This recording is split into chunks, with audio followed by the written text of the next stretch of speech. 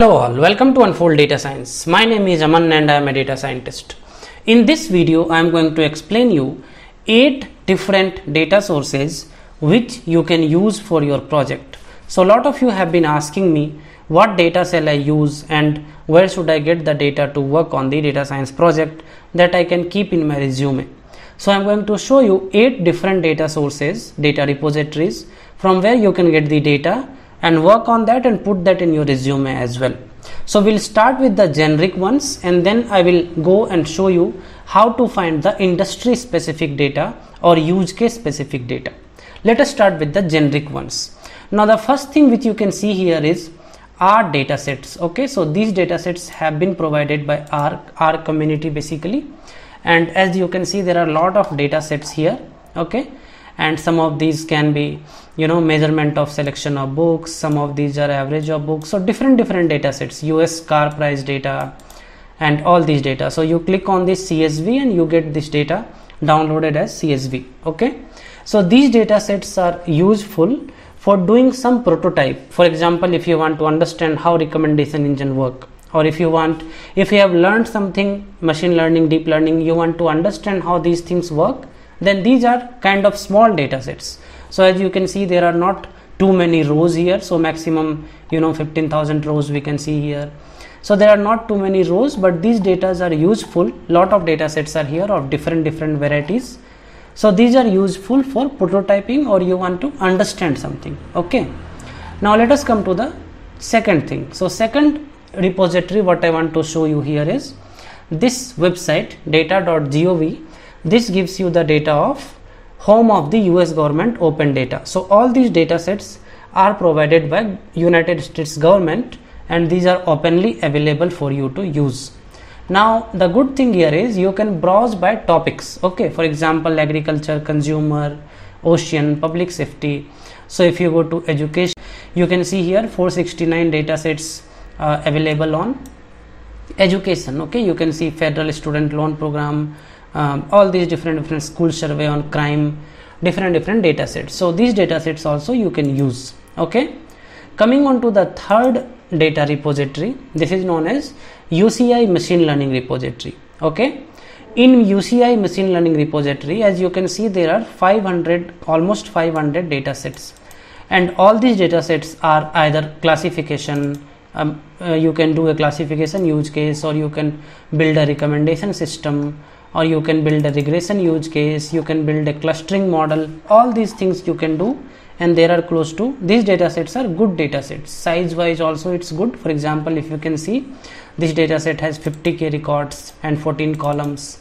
So all this information you can see right here. So this is also a good repository to know. Now let us see some of the data sets if you want to look for something very specific for your need. Okay, so this is something known as Google research dataset. So I'll paste all these links in the description. How to search the data here? Come here and write, for example, price prediction. Okay, price prediction. Now in price prediction you can see Airbnb price prediction, Delhi house, crop price prediction. Let us click on crop price prediction. As you can see, it is pointing us to different data sets. For example, Kaggle, and then some other data source, data from season average, some other website, right? So if you go to this Kaggle link, you will find the crop price prediction data for Kaggle. If you go for, there are different data sources, right?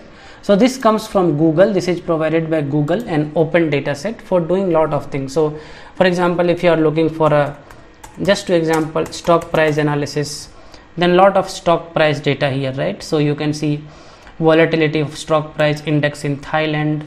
So this data set gives you the volatility of stock price index for Thailand. So based on your need, you can search and see if you get the data on that particular Google repository, right? Now let us see the fourth thing, that is Kaggle. So how do you search the data in Kaggle? So Kaggle is a very big repository of competitions. Now you have to write the Google query very specifically if you are looking for something very specific. Here I am looking for Kaggle manufacturing data. Okay, and then when I go to this link, if you can see here, it will list me all the manufacturing data or problem statements in Kaggle. So if you can see here, 3 competitions, 36 data sets. So you can go and browse all these 36 data sets, and whichever meets your need, you can take the data and use it. Okay. Similarly, you can come here and say, for example, somebody is looking for a insurance data, right? Insurance use cases or data sets you can search, and if you go here, you will have different types of insurance data here, right? So this is how you search data on Kaggle. So what kind of data you need, what kind of use case you need, you can search and just go to that. For example, if you are looking for time series data, you can just write time series forecasting, Kaggle time series forecasting. So if you can see here, lot of tags will be time series and lot of new data sources will open. So if you can see here, in the tag time series, we have like 277 data sets, right? So that is how you search data on Kaggle. So this was about Kaggle. Now let us move to some other data repository which is useful for us. Okay, so this is another data repository provided by Google, but the difference from the first repository is it lies on the cloud and it stores very big data sets. Okay, so all these data sets will be relatively big in size. Now all these data sets which I am showing you, Kaggle dataset or Google datasets or these datasets, all these can very well go into your resume. Okay, you can just tweak the names if you want, or in its original form also it can go in your resume, no problem. So you can use that and you can build on these datasets. Okay, so this is another offering from the Google. What is the next one? Let us see this dataset. This comes from the World Bank. Okay, so in World Bank data you can search lot of datasets. So as you can see, it's saying GDP, population, Indonesia. So let me go here and search something like population. Okay, so when I search population, it comes like this. So as you can see here, population from 1960 to 2015, and there is a CSV link. You can just click and download this data.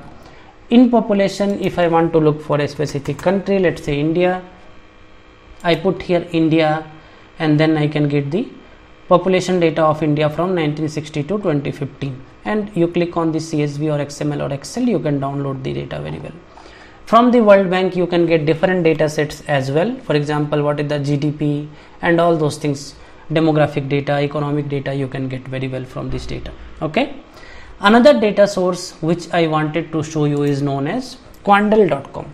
So Quandl.com is another repository, and this is very specific to finance industry. Okay, so it says the premier source for financial, economic and alternative data sets. So if you are looking for a finance data specific to econometric models or specific to something in finance like credit card, insurance, those kind of things, then this is the place. Okay, so as you can see here, in core financial data we have end of the day US stock price, core US fundamental data, lot of data, US equity historical option implied volatilities, continuous feature, trading economics. So this also gives you a huge range of data to choose from. Okay, so these were the 8 different data repositories where I'm sure you will get any kind of data that you are looking for, and you can just take this data, and once you learn the tricks on how to build a machine learning model, once you learn the techniques, then obviously you can use this data and very well build a project and present that in your resume, talk about that in an interview. So I'm sure this is useful for you. If you have any doubts, just write me in comment. In my next video, I will show you how do you choose the right projects for you. For example, when I talk of customer analytics, then what all can be done in customer analytics. When I talk of, let's say, marketing analytics, then what are the different things that can be done on marketing analytics. I'll try to put that also in your knowledge so that it's very useful for you when you try to look for the right project for you and right data for you. Okay, I'll see you all in the next video. Till then, stay safe and take care.